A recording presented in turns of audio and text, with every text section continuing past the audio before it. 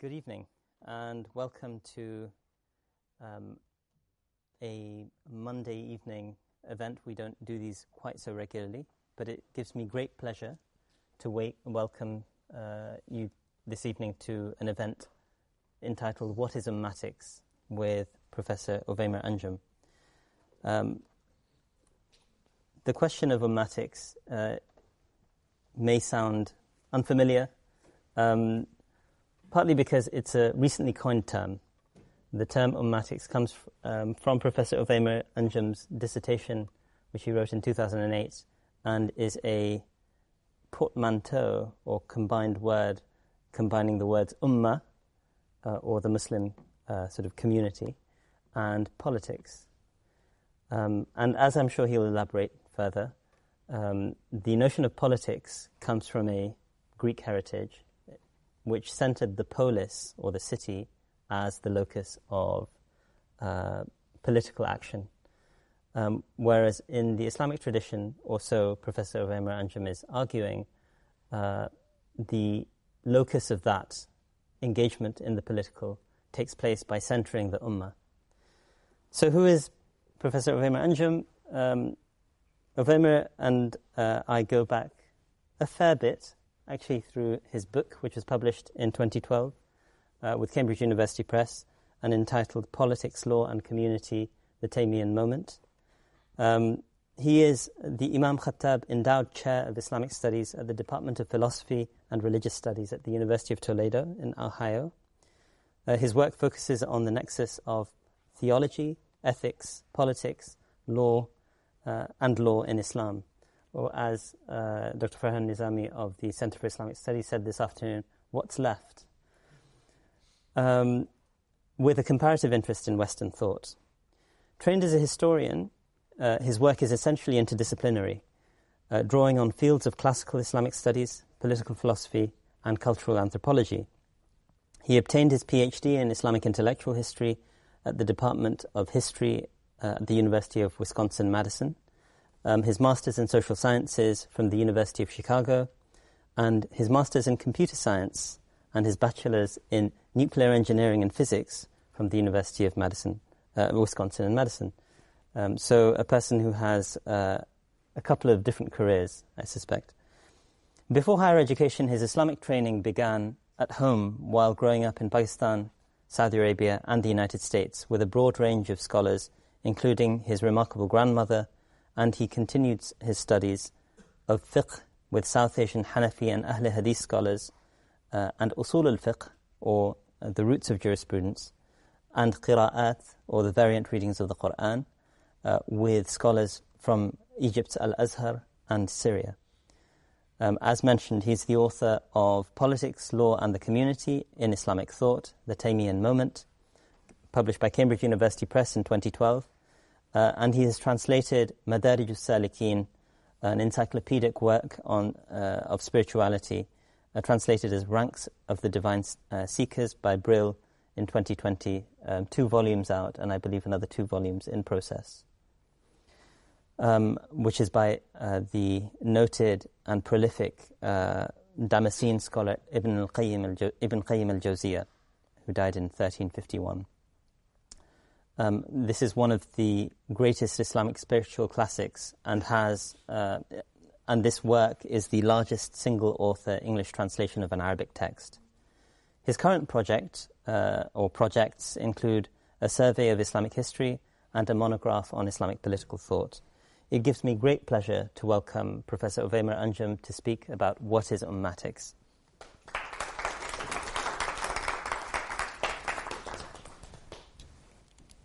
Thank you very much, Osama.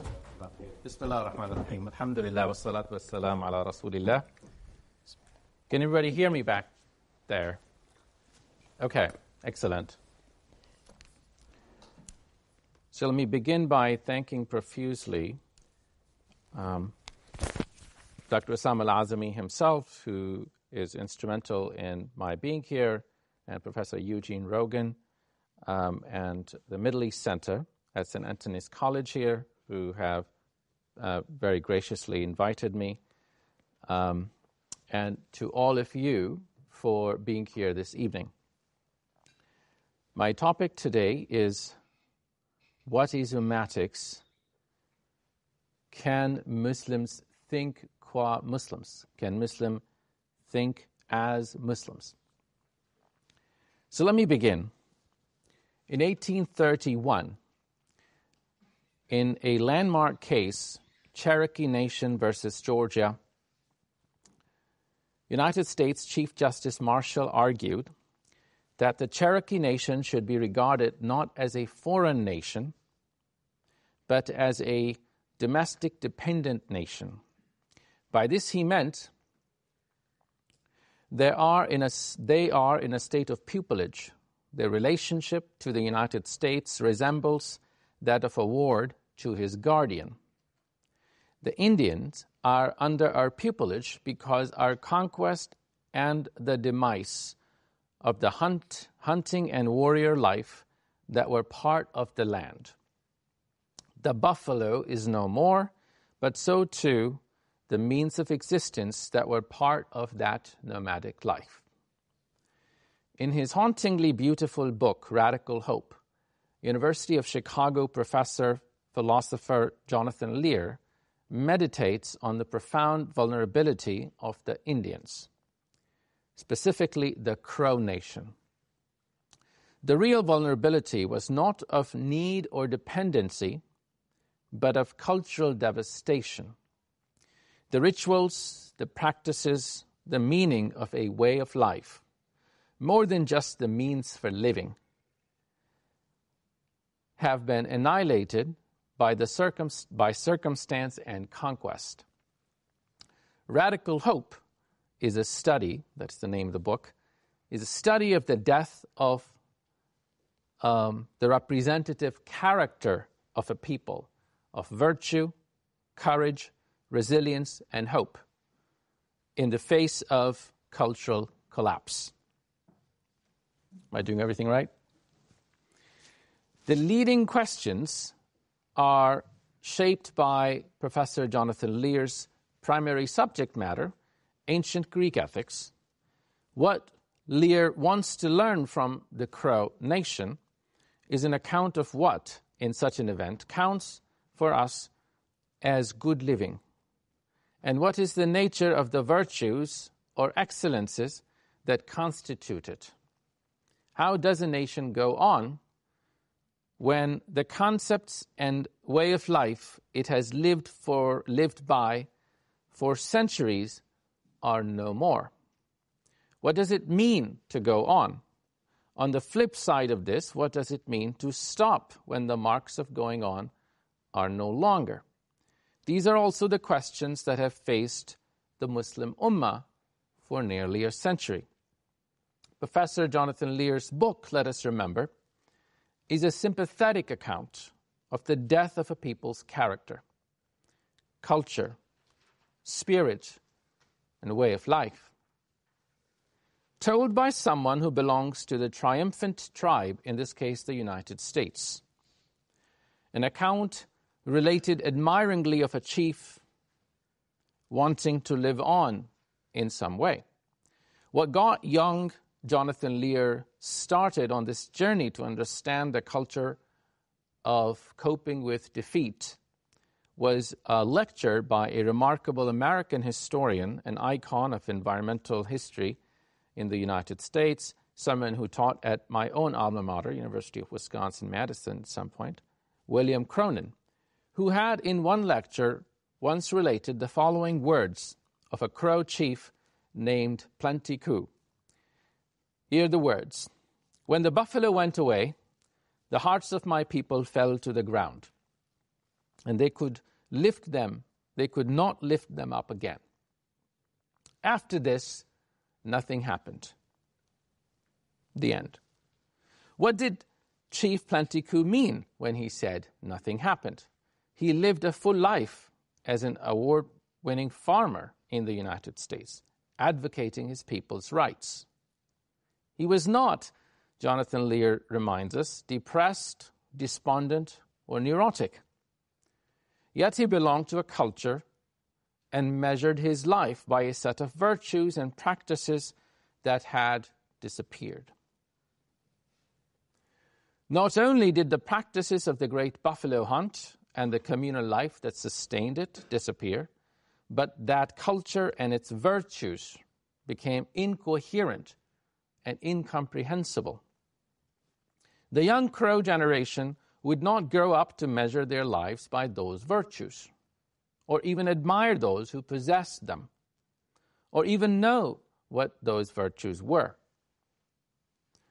Yet, Jonathan Lear wants to tell us Chief Plenty-Coup lived on with radical hope, not to recover his way of life and meaning, but as a poet of sorts.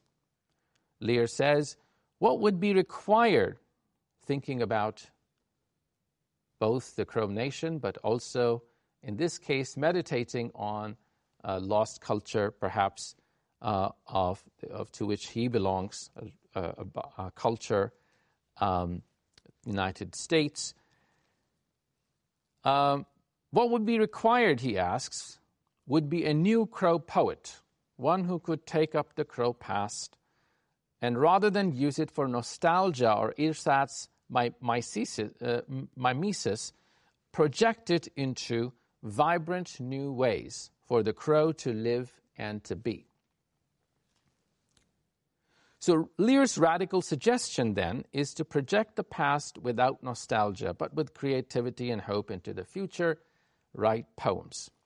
Let us explore the insights we might learn about the struggle of Islam from this analogy. Is the Sharia today really more comprehensible, more meaningful, and are Islamic virtues more vibrant and lively today than the cultures of the lost Crow? Some poignant scholarly voices today have suggested that the answer is in the negative.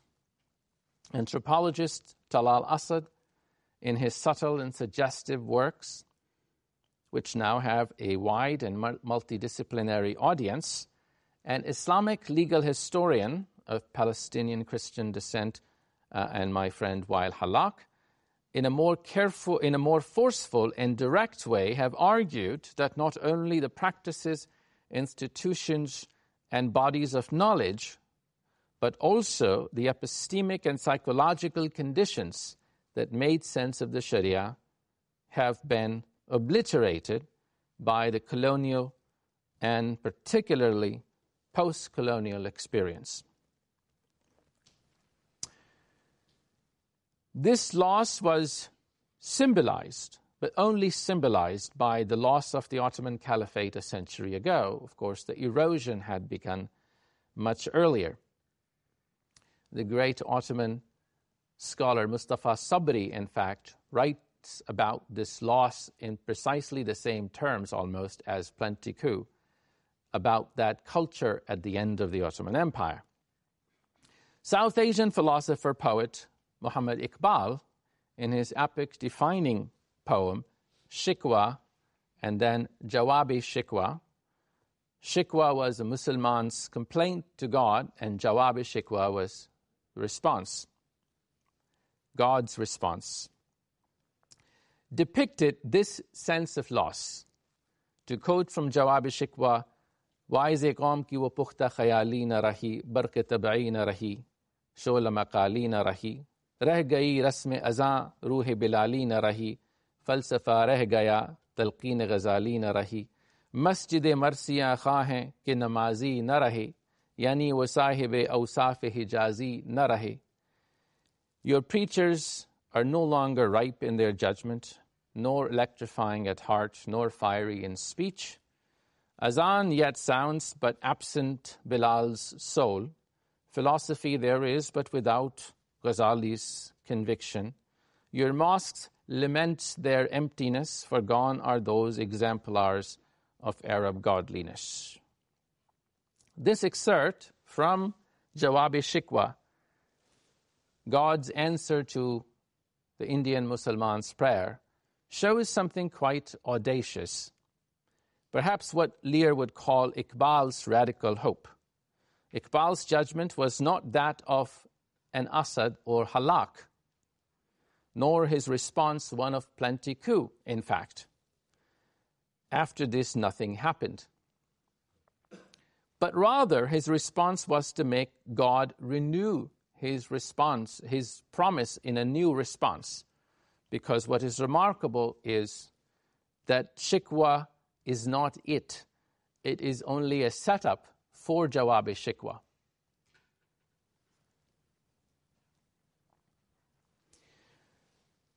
A century later today, his words remain sadly pertinent, although well worn and ritualized, as if part of a loved one's obituary, they conceal much more, as I will suggest.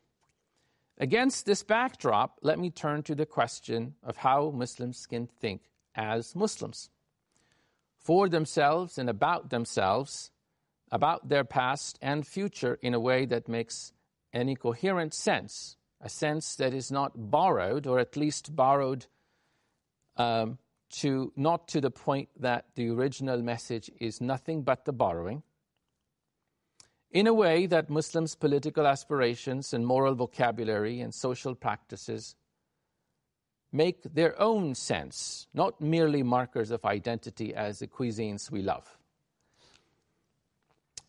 Or to use Lear's words, ersatz mimesis, a fake imitation, lest we think that I've exaggerated too much by drawing the analogy of the ummah of nearly 2 billion people with that of the Crow nation. Let us recall the unironic title of a book by Professor Jonathan Lawrence of Boston College, a book that just came out, I believe, in 2020. The book is called Coping with Defeat, Sunni Islam, Roman Catholicism, and the Modern State. The book is a virtuoso performance of a political scientist written with the same sympathy and insight as Lear's book about the Crow and about the Crow's cultural death, and with almost the same message, how Muslims need to accept and cope with defeat. Against this backdrop of an epical loss and the possibility of radical hope in its wake, I now proceed to explore how Muslims have responded to this loss and why thinking politically as Muslims, thinking ummatically that is the only possible way to recover from that loss. Let us first ask, is it an exaggeration that nearly 2 billion Muslims in 50-some Muslim majority states face an extinction of meaning, a cultural death like that of the Crow Nation or the Native Americans at large? Is Halak, Professor Wael Halak, right that the Islamic State is impossible? And as the rejuvenation of the Sharia that he argued in an earlier article before the 2012 book is also impossible, although he has perhaps changed his opinion on that in the book. What is needed to avoid the cultural death, the civilizational extinction, the irrelevance of meanings and virtues that Muslims find in their books, their scripture, their texts, their poems. To resolve the puzzle, if you will, to show Professor Halak to be wrong, as it were, and to demonstrate that Muslims can think as Muslims, we must think as Muslims. This is the dilemma, the circularity. It is an act of will rather than an argument that is necessary. One response may be that Professor Halak is just wrong in the very premise of his claim, either because Islam requires no epistemic conditions or that Islam is universal and rational, and hence its logic immediately accessible to all humans in any condition. But this reason will not do, if only because a patient of dementia may be logical without being themselves, without being fully functional adults. This is precisely what the example of the Crow Nation impresses upon us. One may live on as biomass without living with fullness of virtue, beauty, depth, meaning. In fact, precisely because neither memories nor desires will leave us as humans, the only way for us to live with forgiveness, hope, and wisdom rather than anguish, anger, and revenge, either directed at the colonizer, the oppressor, the conqueror, or at each other far more frequently, we must overcome the dementia. Let us consider the response to Halak's challenge. Let's consider another response to Halak's challenge, namely that Western colonialism and cultural and intellectual hegemony have not really caused that kind of rupture being claimed. The destruction of Muslim institutions, of learning, of culture, family, and appending of Muslim traditions, of literature, politics, and social existence, and the cutting up of the Muslim lands into 50-some nation-states, foreign institutions with no indigenous roots, and constant attempts by these often Orwellian states to recreate Muslim subjects into their image, none of this has in fact caused a total irreparable damage. The Muslims are still, one might say, not in the same place as the crow. This response is the one that I characterize as one of sheer will, one that requires audacious hope rather than a decisive argument, for there can be none.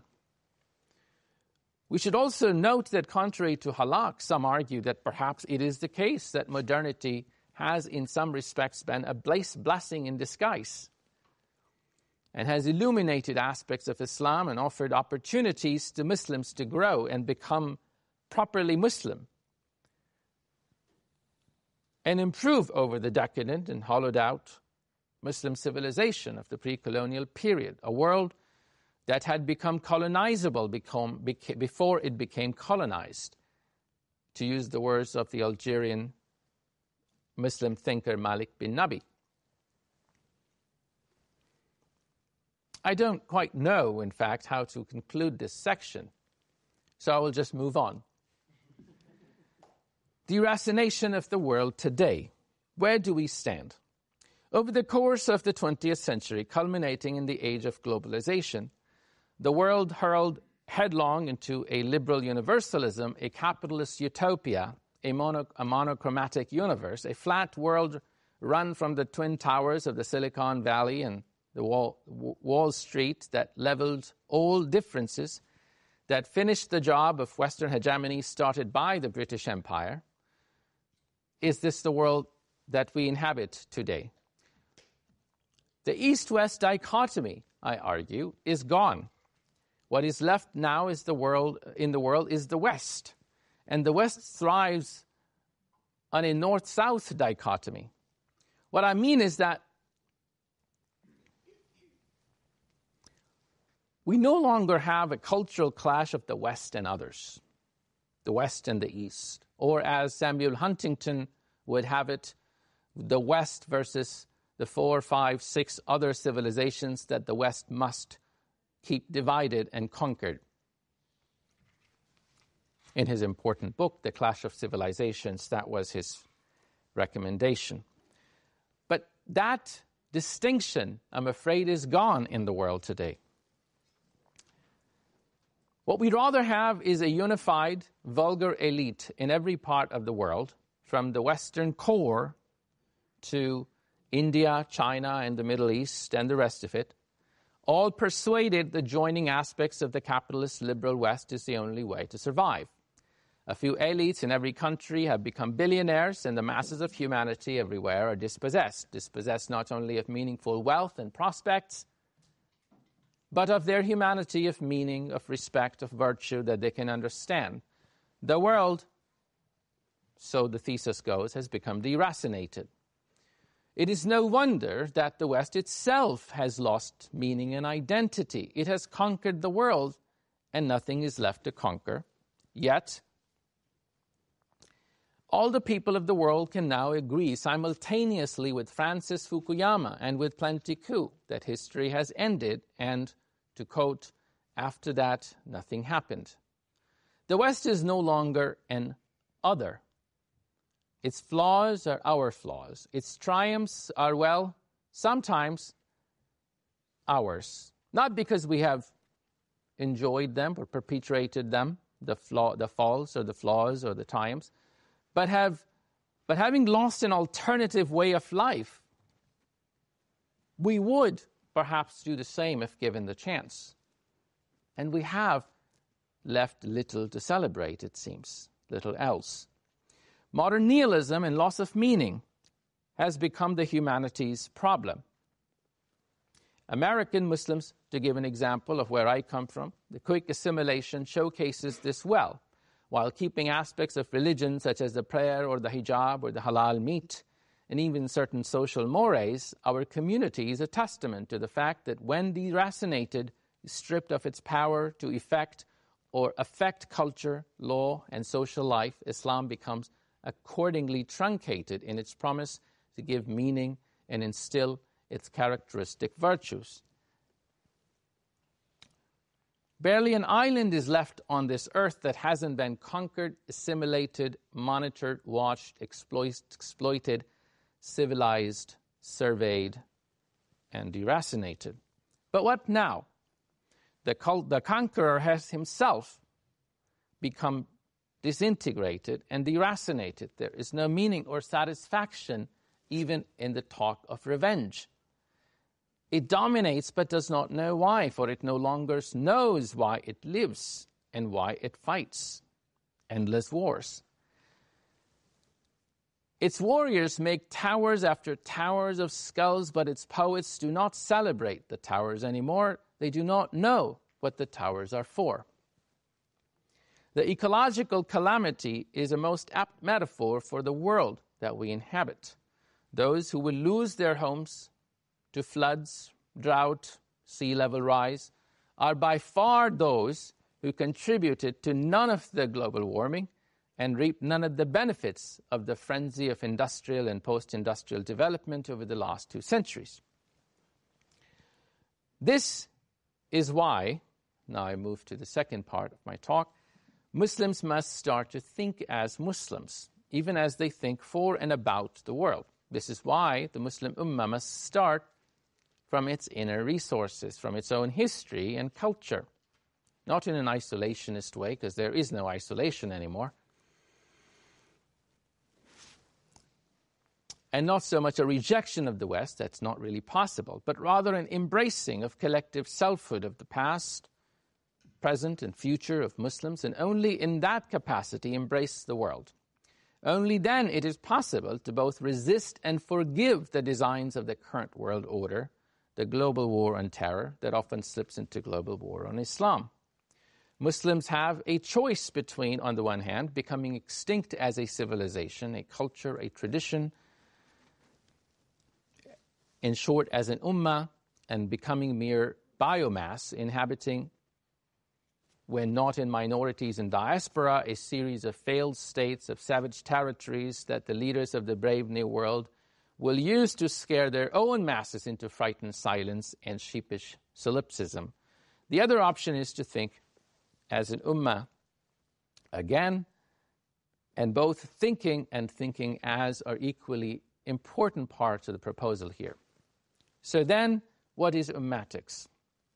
The term ummatics refers to all that pertains to the ummah, to the collective affairs of the Muslim community. Ummah is a term, of course, that is defined and honored in the Quran to refer to the community of the followers of the final prophet, Muhammad alayhi salatu wassalam, one that is declared the best community brought forth for humankind, ennobled by Allah as the most balanced community, ummatan wasatan, and that has been called to hold on to the rope of Allah altogether. And that has rendered in the Prophet's own words, the Prophet ummatics in its nominal form translates to siyasat al-ummah. The word siyasa, of course, being a prophetic word used in reference to Israelites. كانت بنو إسرائيل تسوسهم الأنبياء. Ummatics, accordingly, is the appropriate term for Islamic politics. As such, it is an umbrella term for the discourses, beliefs, and practices in which the ummah and its divine mission are envisioned and expressed. Its solidarity is felt, and its sociocultural, political, ethical, and religious affairs are addressed and managed. Ummatics is to ummah what politics is to polis. Why coin a new term, ummatics? Why not just speak of Islamic politics? Because words are crucial in both understanding and obscuring ideas. And as Muslims, taking charge of our language is a first step towards taking control of our destiny, of challenging the idea that nothing happened after that. Coined by Aristotle, the word politics referred to the collective affairs of the city, polis, and the management of these affairs. Although in the modern period, politics is understood in reference to the modern territorial state. The term politics, therefore, does not quite capture what the Quran and the Islamic discourse mean when speaking of fundamental Islamic matters, such as the imamate or the caliphate, governance of the ummah, and rights and duties of the rulers and the ruled.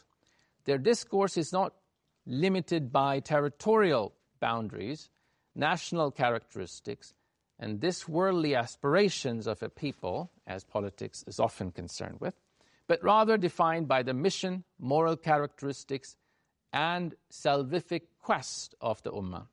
To fulfill its mission, this ummah must be governed by someone who functions in the capacity of the deputy, says Islamic tradition. That deputy being the Khalifa or the Imam, deputy of the Prophet insofar as he manages the affairs of the Ummah. To recall the classical definition, Khilafah is the deputyship of the Prophet in managing the affairs of this Ummah by protecting its religion and worldly affairs. Etymologically, the word ummah refers to a collectivity or community that has a purpose or intention to which it is led by an imam. Notwithstanding their frequent secularization in the age of nationalism and the nation state, key concepts such as ummah or millah in Islamic discourse do not refer to territorial nations, to Pakistan or Egypt or Saudi Arabia or Nigeria or Malaysia, nor in fact even to humanity at large, nor to the people of the East, nor to all the oppressed or colonized people of the world or the global South, as various movements have tried to use it, but to the Islamic Ummah, to the community comprised of all those who declare the two testimonies of faith. Reclaiming our language, therefore, is particularly important because many of today's Muslim majority nation states are Orwellian structures ruled by small coteries of elites, loyal only to their self-interest and the interest of their patrons and masters. These elites have tried over the last century to demoralize, brainwash, and de-Islamicize Muslims, at times outright massacring, and other times corrupting our knowledge, culture, language.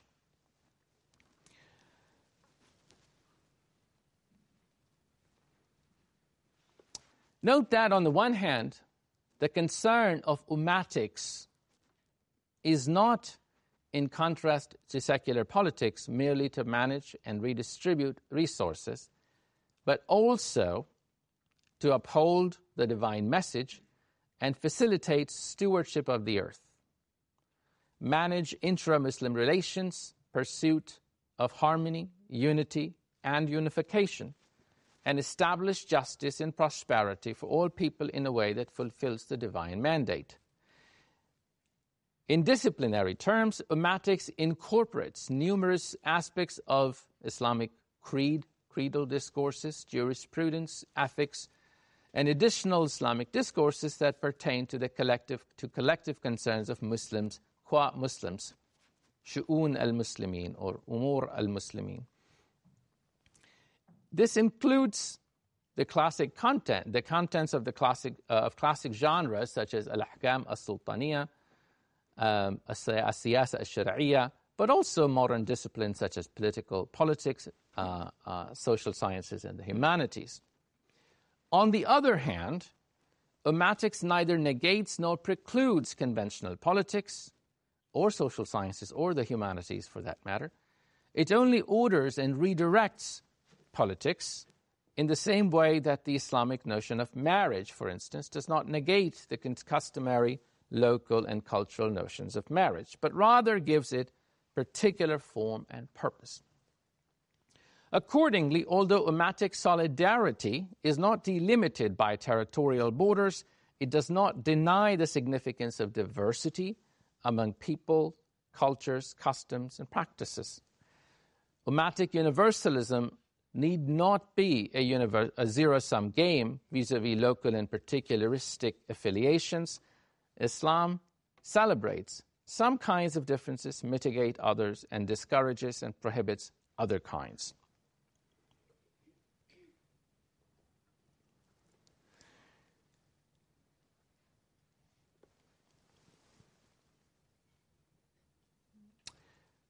Now, if this discourse sounds very strange to you, even though nearly every Muslim even today, folks who inhabit the walls of the madrasa still talk in those terms, this is very much the symptom of the world we inhabit. And so the discomfort one might feel at beginning a speech in the name of God, or speaking of Muslims, the Ummah, the Khilafah, the Jihad, the Sharia, and things of the sort, is very much part of the programming and part of the death of the culture whose virtues, whose norms, whose moral ideals are strange to our ears. And so the Ummatic project as a discourse and the institute, Ummatics Institute, that we have recently founded, aims to make it possible once again to speak of ummatic loyalties, responsibilities, politics, societies, virtues, and see if we can go Iqbal's route rather than that of plenty coups. Thank you very much.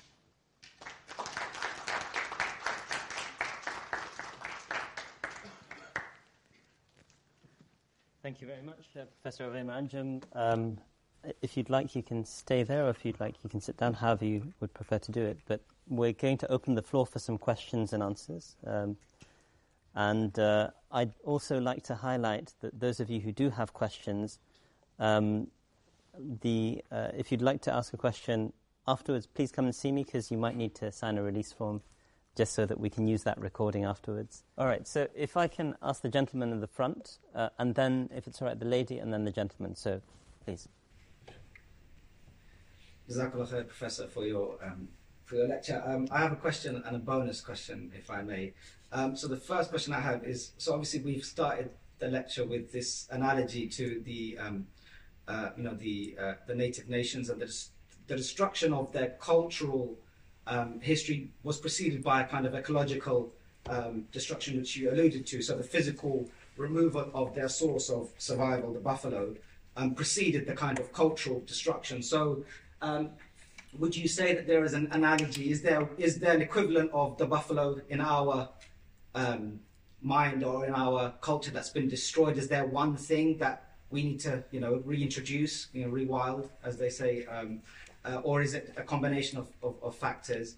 And secondly, who is, obviously you have this institution, the Ummatics Institution, but in thinking of these problems and in arriving at this new way of thinking, which group of people is better suited at doing that? Is it those nurtured in the West, this hotbed of imperialism, or is it those under the cosh of these autocratic Muslim nations? Oh, excellent. Both brilliant questions. So my short answer is that, so let me start with the second question. Who is better suited? You see, part of the challenge, as I alluded to in my presentation, the West is no longer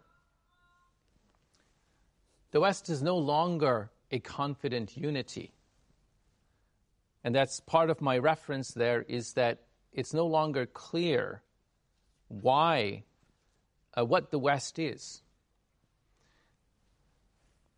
In other words, after conquering the world, it's not clear who the other is. And therefore, I don't think that the discourse on colonialism, anti-colonialism, post-colonialism, decoloniality quite captures either the reality or the possibilities outside that are available to us. In other words, you're just in as good of a place to think as those who are being crushed. But knowing people who are being crushed, very much personally myself, I know that crushing is so successful is that people do not have the luxury, time, freedom to think. So it falls on us. Those that are doing that thinking, we must reach out, we must bring them, give them the mic, if you will. But I don't think that there is, if you will allow me a little bit of Marxist terminology, right? It's always internal contradictions of a system that allow a system of privilege to be replaced or to be questioned. This was true of anti-colonial struggle. And this is true, fairly standard inside of social movement theory, that it is always the cracks within the elite structures that allow a different kind of possibilities to emerge. So I don't invest a lot of stock in the talk of anti-Westernism or decoloniality, even though I'm very sympathetic. I just don't think that they have really done anything other than, unless you think of a true alternative that is not concerned primarily with opposition, it's concerned with a truly different, but also, a vision that's not invested in its virtue is not merely otherness. Its virtue is something internal, something substantive. So that's my critique of some of those decolonial discourses, even though I learn from them. And what I'm proposing is that the Ummah, an Islamic civilization, does not need to be defined against and only from within Islam, within certain, places, countries, certain geographies. And therefore, this idea, that only, while Halak is not a Muslim, for instance, and I draw on him, I talk to him, I disagree with him, sometimes passionately, but I don't say, look, you're not an insider, and therefore your insights that are really poignant, right, and important to what I have said, are not relevant. Talal Asad, for example, would not be possible without his education in Britain. Thank you very much.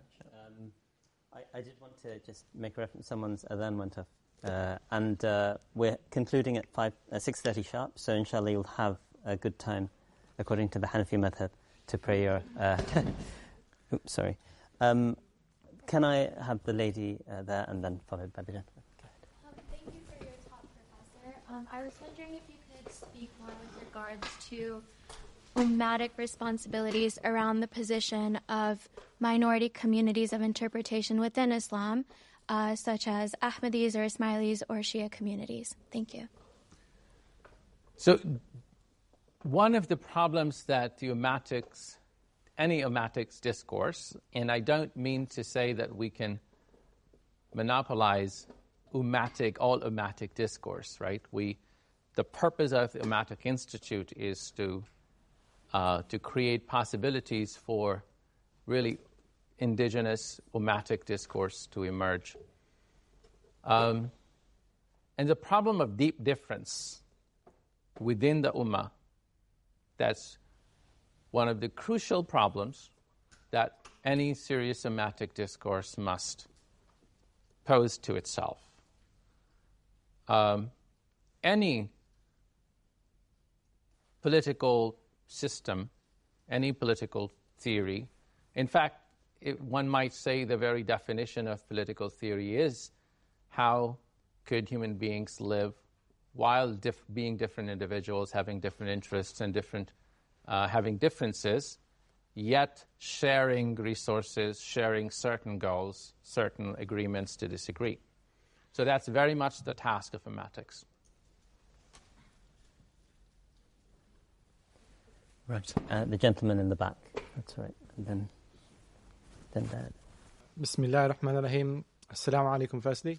Salam. I'm in complete agreement with your idea behind ummatics. But I have an issue with the term ummatics, because ummatics denotes that Islam is for Muslims and Islamic polity is for Muslims. But as you are aware that the first Islamic polity created by the Prophet ﷺ himself, the majority of his citizens were not Muslims.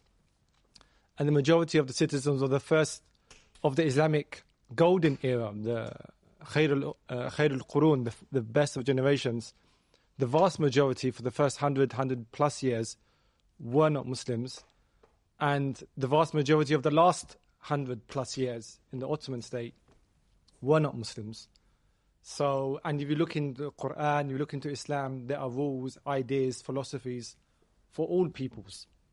We have rules and legislations for non-Muslims, and it appeals to all. So, and this is one of the issues that the enemies of Islam, or enemies of any theocratic ideal pinpoint, is how do you deal with those of other faiths then? How do you even deal with those of other opinions than those in power? And that is something that Islam oversees, because Islam is a universal ideal, universal message, and its state also is for all people. So doesn't that term ummatics sort of play into that idea that Islam is only for Muslims, and Islamic polity, how does it deal with those of other faiths? Very interesting question. I've tried to answer a part of that question in some of my writings that is available at the Ummatics Institute.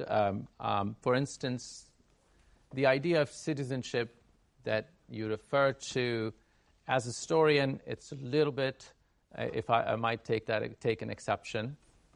You don't really have a notion of citizenship in Islam. Or at least in historical Islam, which is not to say that this is not something that the Ummah must or cannot think of.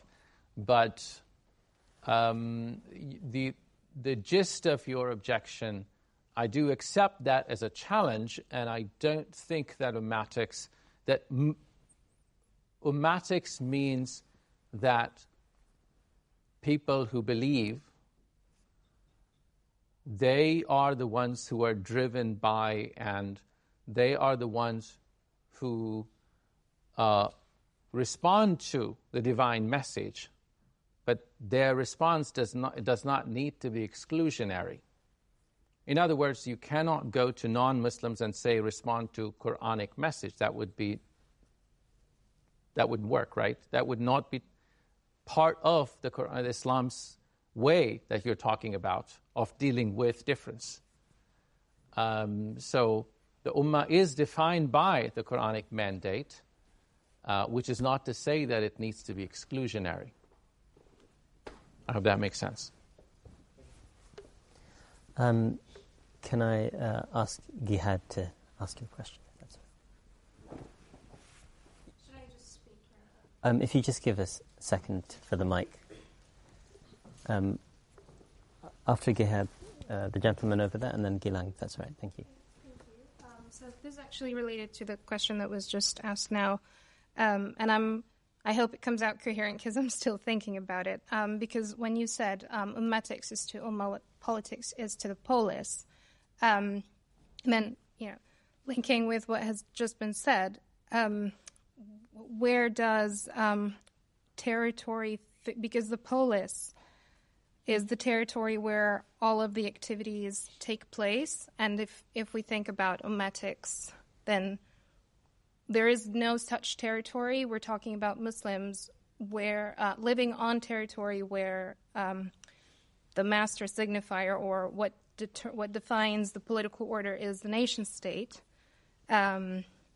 So politics needs to happen in place. It's not, we can't just speak to individuals.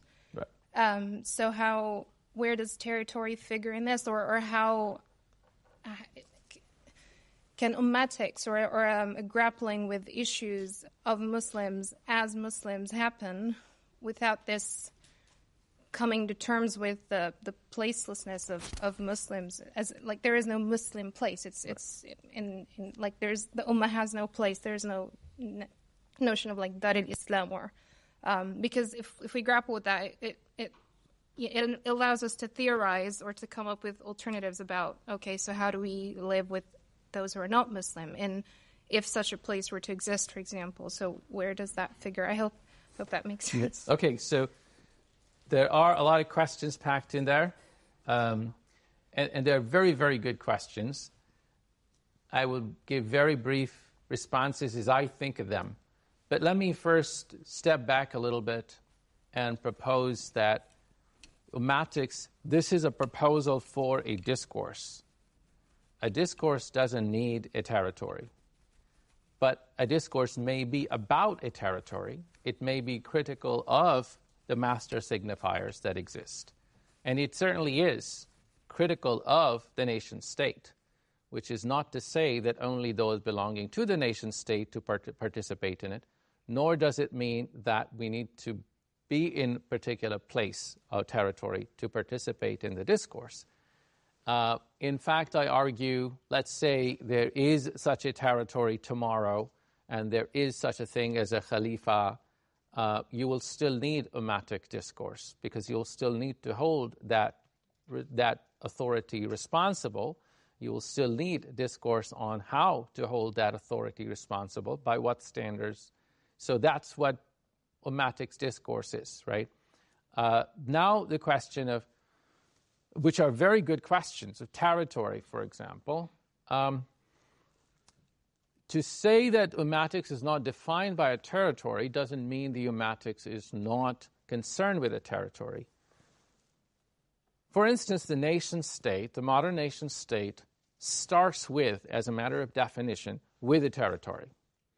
And then the people that happen to be there, they are turned, sometimes willingly, sometimes unwillingly, sometimes through ideology and propaganda, sometimes through schooling, and sometimes through other mechanisms, into a community, right? So nation building is done on the people that happen to be there. So you start with a territory and then create a community.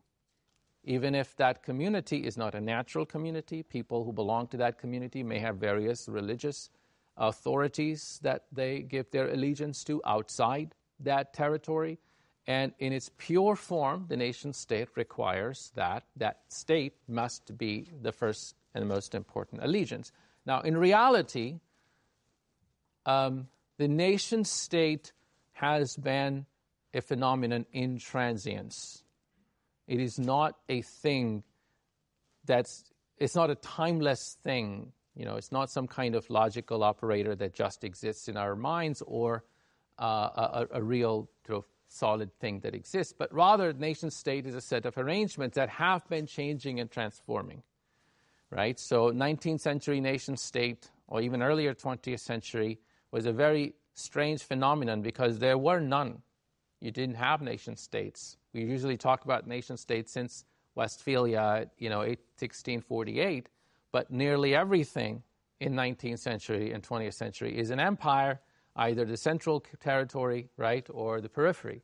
So nation states don't really come into existence until after the Second World War. And even after that, if anybody knows about the Cold War, you know that these are not sovereign states. So the idea of sovereignty, as some scholars call it, disorganized hypocrisy. This is the title of Professor Stephen Krasner's book. So nation state is complicated, right? Nation state is now the question for me, to reiterate my answer to your question, which is, what does ummatics do about territory or with territory? We must engage with territory, right? There's no doubt about that. But territory is not what defines the ummah. The ummah is defined by a belief, by a set of commitments, and then it deals with a territory.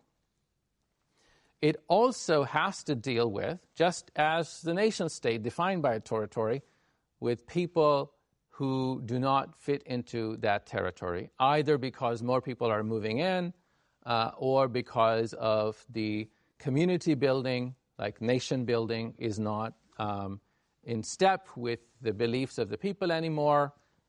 So that's a well-known problem in political theory, that are in modern political theory. In the same way, in ummatic theory, you're going to have to deal with the fact that you don't have everyone who believes in, who lives in the territory but doesn't believe in the central master signifiers of the ummah. Well, how did the Prophet deal with that? How did the Quran deal with that? How did Muslims deal with that throughout history? That becomes part of the discourse. And what I propose today is not that I have all the answers, but rather what are the terms in which we should start thinking about the answers. Thank you very much. The gentleman over here had a question, and then we'll go back.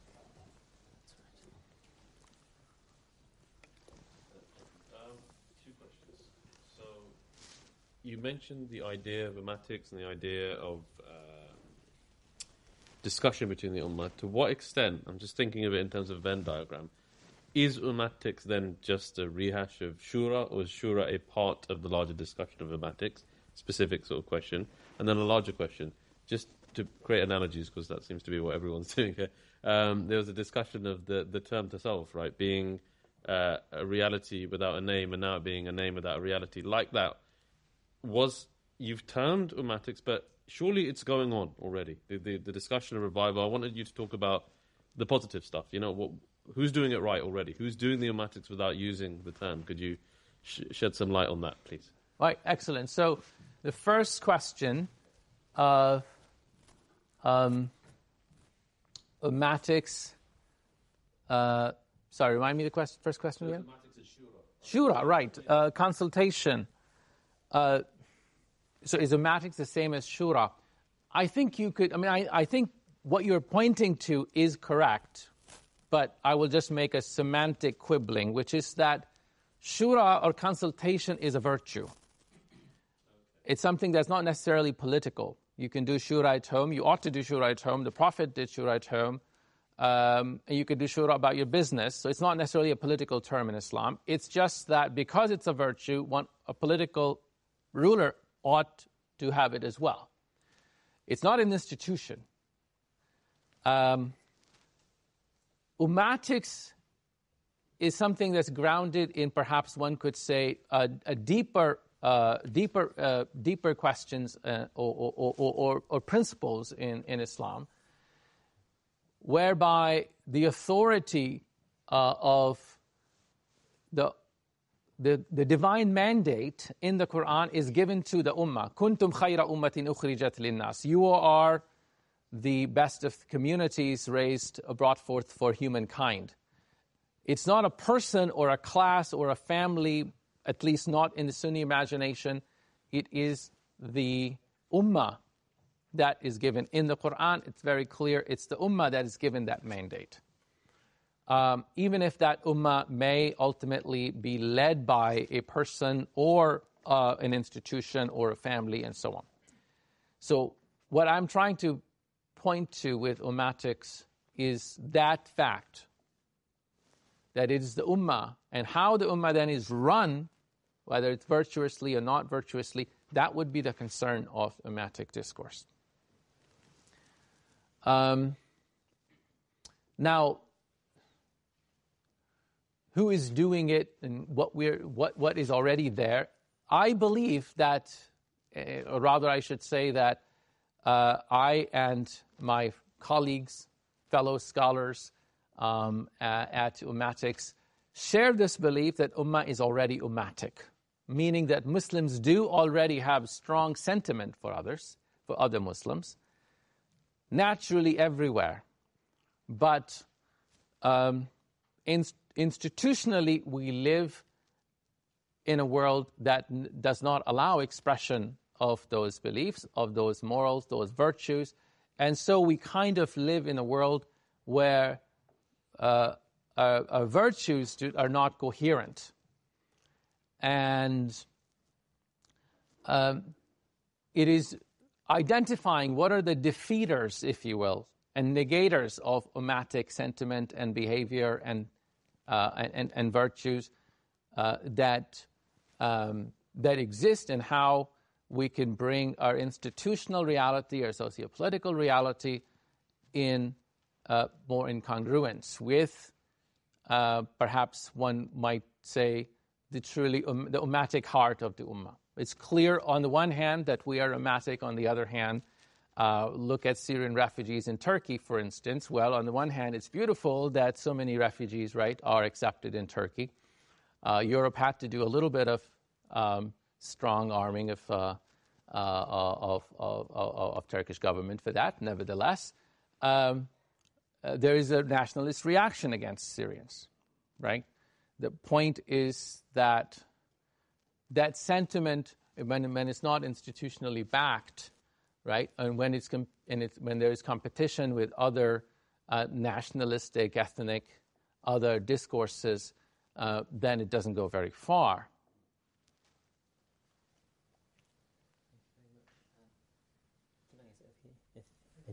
So Asa, and then sorry, Ida. Is it okay if you come after? I think that's going to have to be our final one. So Asa, please.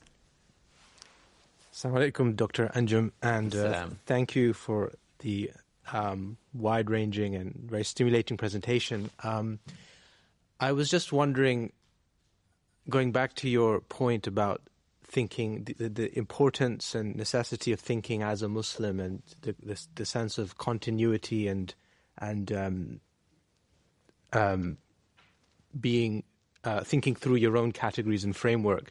And I'm just wondering, in what ways does your own project draw on those resources, or in what ways does it kind of situate itself within that framework and that tradition, with kind of specific, maybe some concrete or specific examples? And in, are there any, is there a degree to which it also has had to, your own thinking and your own conception, has it had to draw on, say, and I guess it has, given your own training, on Western political concepts? And do you find those to be in tension somehow? And do you find there to be, are they in tension, and how have you kind of dealt with that, given the importance and necessity in your own articulation of thinking as a Muslim and thinking through our own categories? Thank you.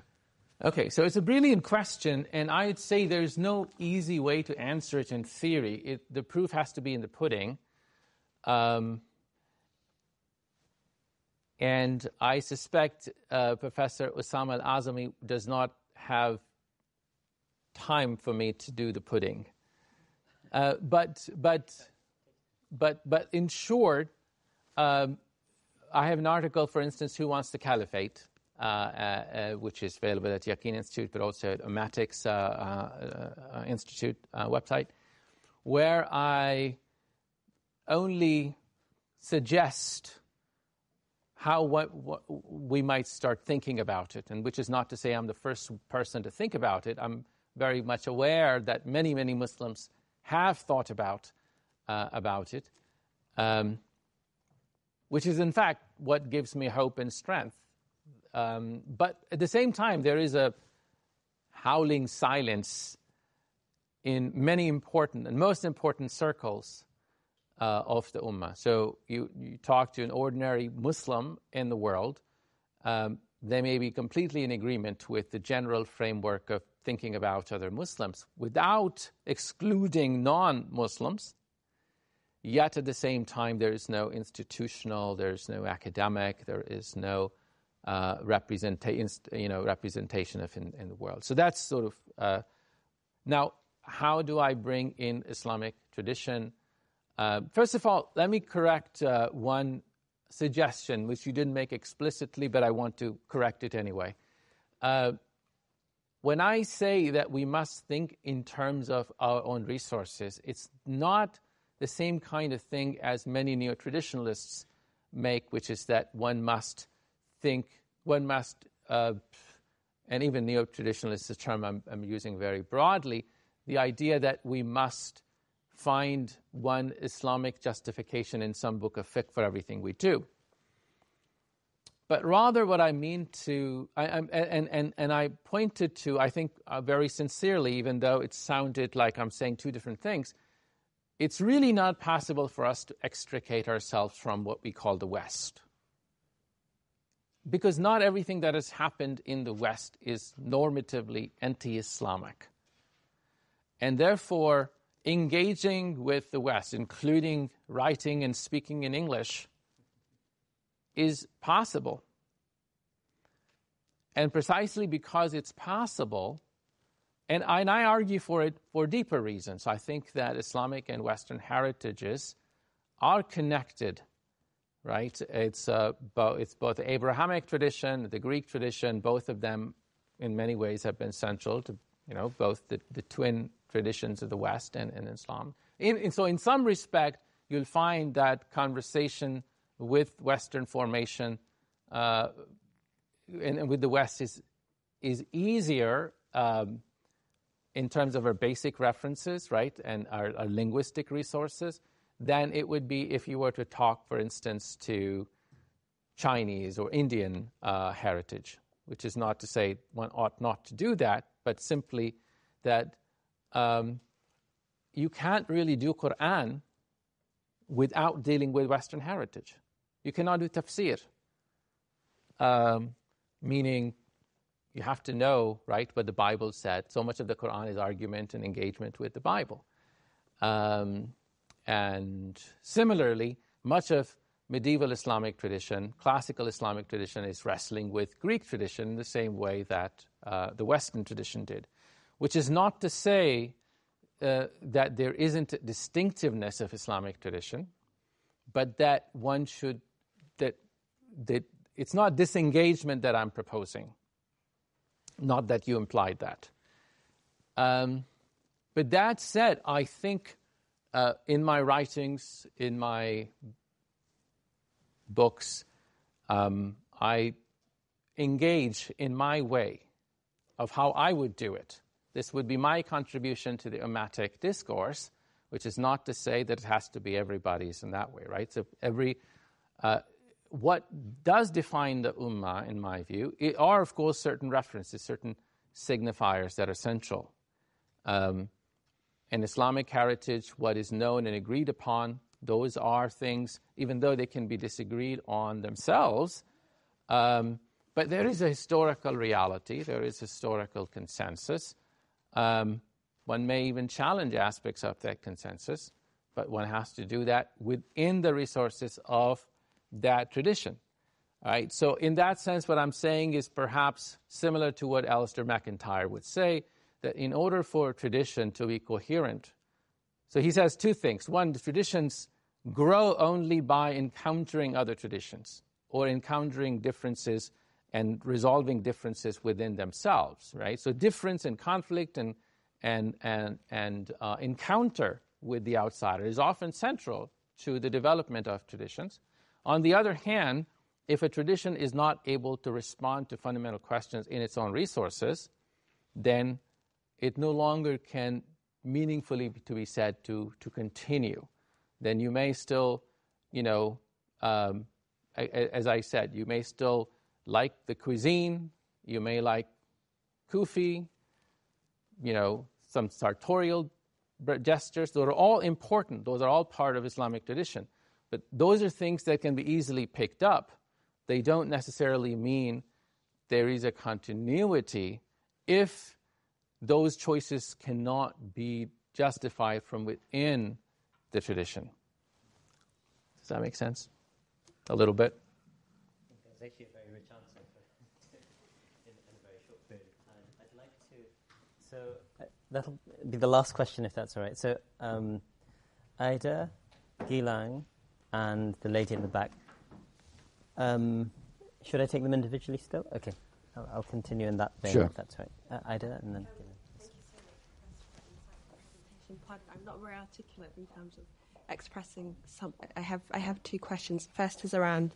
You mentioned, I think Dr. Abdul-Hakim Murad talks in his books, talks a lot about this Abrahamic root of our tradition, and therefore this erosion of culture and language and so forth not being limited to Islam, but also by extension to other people of faith and communities within the West. And whilst on the one hand there is this erosion, there's also a revival of spirituality, whether or not that's marked with kind of those original faith traditions. So the West is seeing that increasing emergence. So I guess my first question is, what room is there for us to capitalize and build alliances with other faith communities that are going through a similar struggle?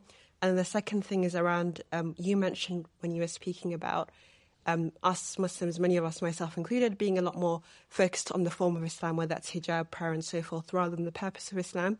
But does that not mean that there are levels to ummatics in the sense of, what if it's okay to just be as a Muslim, if that is the best that an individual can be? Because survival, I would say, is also an essential part of our tradition, and learning from the earlier Muslims and how they too survived and accepted that sense of being. So I guess is this idea of ihsan, in other words, like applicable to... I'm rambling, I'm going to stop there, but I think I don't know what I'm saying anymore, apologies, but yeah. Does that make sense? Or no, you rambled beautifully. Okay. I don't really have a response because you said both things correctly. First, ummatics is not just about some kind of political planning, like planning for a coup. It's really very much of how we live.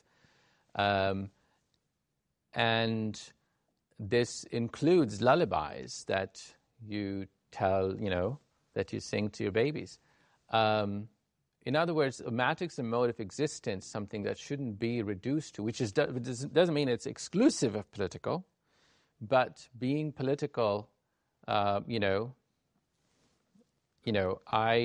grew up with lullabies about Palestine. That was, to me, more powerful than any book on theology I read or political theology. And the question of interfaith, if you will, is, I'm trying to reduce what the complex and rich question you had.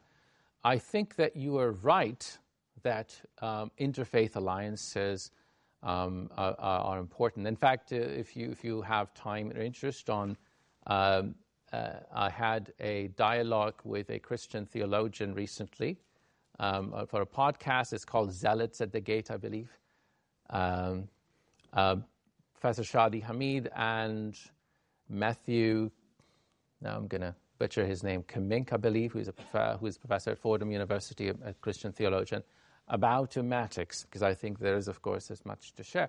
At the same time, people of faith do have certain blind spots, and people who are not people of faith, there is room to, to make alliances with them.